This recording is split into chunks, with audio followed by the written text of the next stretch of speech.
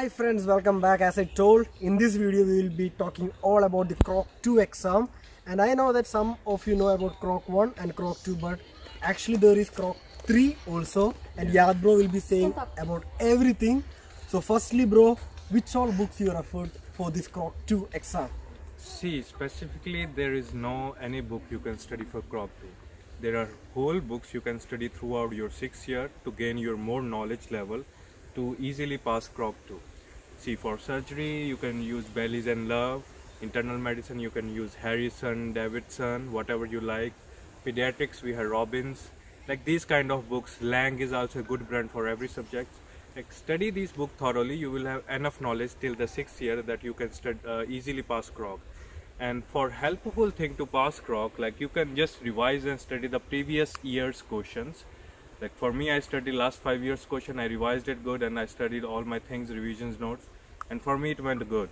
For you, I do the same, which like just study from the beginning. Don't just postpone it that I will start 1 month before exam or 2 months, then you won't have it anything. You won't have any good results. Yeah.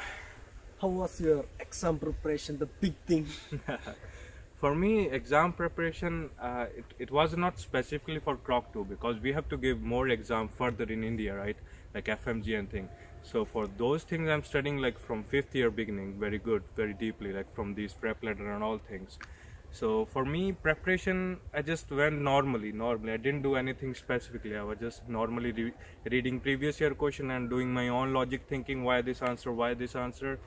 And fine, it went fine. In Krok 2, like when we entered the Krok 2 exam, it was little hard. I see the question paper, a lot of questions were, I don't know. Can you just tell me about how the way the question came, at least one or two?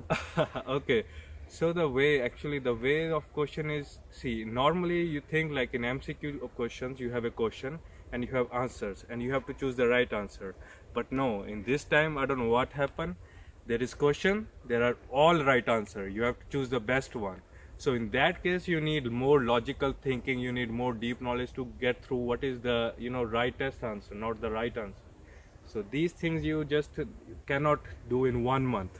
These things come by time, by practice. Yeah, these things. Can you tell me about the syllabus? I mean, in Krok first exam, I heard that you should prepare from 1st year to 3rd year, and for Krok second, what should we do? See, I will tell you. For the Krok 1, basically Krok 1 is just preclinical or paraclinical subjects, right? Preclinical or this anatomy, physiology, biochemistry, and these all things comes in Krok 1. Even pathophysiology and pharmacologies are there. For Krok 2, you have mostly clinical knowledge, clinical based, logic based question. You cannot cramp it. You have to think and answer it. You just cannot cramp anything in Krok 2. And Krok 3, which we call it license exam. See, Krok 1 and Krok 2 are just for university till you get the degree, till you are a diploma holder, you are a degree holder. But to work or to do more things in Ukraine, you have to do Krok 3. And Krok 3 exam is like pretty much the same as Krok 2, but just with little different, more knowledge you need. It's like more detailed, molecular levels questions are asked in Krok 3. And yeah, if you pass Krok 3, you can easily work around Ukraine as a doctor or as a MD medicine doctor. Yeah. Even the Krok 3 thing, right? Yeah. I'm hearing it for the first time. So, why does the agents doesn't say that to much students? Do you know why? I don't know much about it, but I think these agents don't tell it because it doesn't matter for Indian things, right? For us, we need a degree. For us, till Krok 2 is fine, right? Okay. For me also, I did Krok 2, I will get the degree, I go back to India.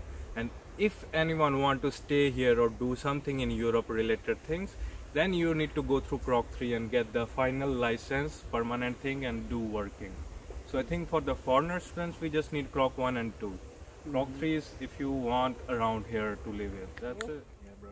Is Krok exam tough? Actually, it is.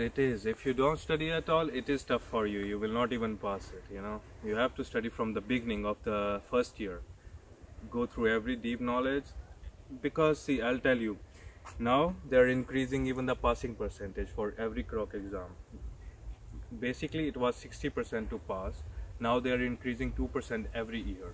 So this year is 62. Next year it will be 64. And they don't, they don't put the same last year question every year. They are making new question, they are making new pattern, and moreover the things, they won't allow you to make mistakes. So for me, when I was writing exam, they were telling, we have a OMR to put answers, right? Like they were telling, do not do any crossing things or any extra marks on the OMR sheet. If there will be, your whole exam will be cancelled. So in exam hall, you will have a lot of pressure. Even if you studied good, this pressure is, making you lose mind sometimes. And this thing, and Krok 2 exam is tougher than Krok 1 if you don't study at all. And if you study, everything goes fine for you. Trust me. And most of the thing, I just want to say one thing: just be sincere with studies. We have to save somebody's life, not just getting marks in the Krok or something. Wow. That's it. Okay. You have written Krok 1 and Krok 2. Yeah. In your experience, which one was tough? In my experience, like I'll tell you, Krok 2 was more tougher than Krok 1. Krok 1 was tough, but in Krok 2 we have a lot of questions, that doesn't make sense. I don't know why. I think they translated or something, and you have to know the answer somehow. I think they think we are robot or something. But anyhow, we all did pass and we had good marks, but it was hard. It was hard once, like when I was in exam hall, I was thinking, bro, it is hard, it is hard. It's not what I studied for, right? So it's just on you, how you prepared and how it goes with you. Bro, where was the exam conducted and when will you get the hall ticket? And if there is something more, just say.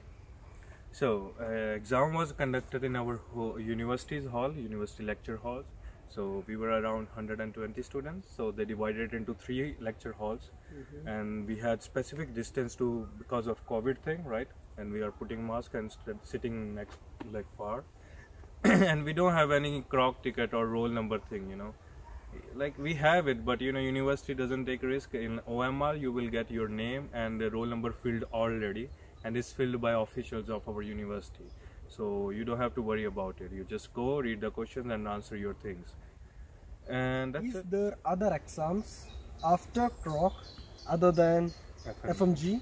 Yeah, actually, yeah. See, if you don't want to go back to your own country, like for us India, you can write PLAB and USMLE.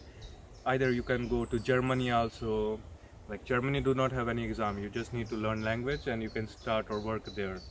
And you can go to any other country you wish, Dubai or anywhere. You just need to write the entrance exam for their own country.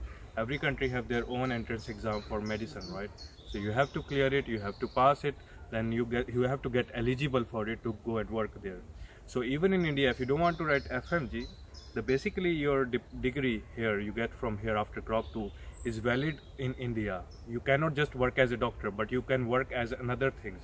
This degree is valid. You can go for IAS exams, you can for banking options, you can go farming things, you can go for any other exams on the basis of this graduation. So hope you guys understood everything regarding the Krok exam and all other things in the previous video. And our doctor Yad Sharma is going back to India in less than 2 or 3 months. So we will miss you. And I'll miss you too, guys. I'll miss it. I'll miss Lviv also. Okay, Lviv will miss you for sure.